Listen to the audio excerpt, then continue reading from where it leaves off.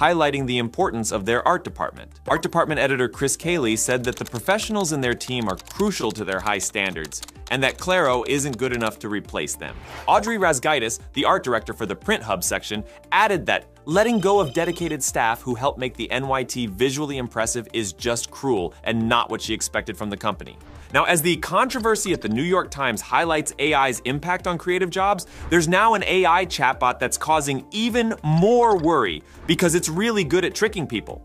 Researchers are sounding the alarm over an AI chatbot that appears to be crossing ethical boundaries by pretending to be human. This chatbot, developed by a company called Bland AI for sales and customer support, can not only mimic human speech patterns, but also lie without being instructed to do so. In a viral video with over 3.7 million views, a person called the number on Bland AI's billboard, which asked, "Still hiring humans?" The caller was greeted by what sounded like a human woman, but it was later revealed to be an AI agent. Hey, this is Bland AI.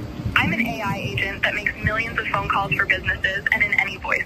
What's your name? The bot's speech, pauses, and interruptions were so realistic that it would have been nearly impossible to tell it wasn't a real person if it hadn't identified itself as an AI. This blurring of the line between human and artificial intelligence raises serious ethical concerns. Jen Caltrider, the director of the Mozilla Foundation's Privacy Not Included Research Hub, stated, "It is not ethical for an AI chatbot to lie to you and say it's human when it's not. That's just a no-brainer because people are more likely to relax around a real human." In tests conducted by Wired, these AI voice bots successfully concealed their identities and pretended to be humans. In one disturbing demonstration, an AI bot role-played as a doctor and tricked a hypothetical teenager into uploading revealing photos under the guise of medical purposes. Researchers are calling this new trend human washing, where AI systems are designed to appear human intentionally. Emily Dardaman, an AI researcher, cited an organization that used deepfake footage of its CEO and marketing while simultaneously running a campaign guaranteeing its customers,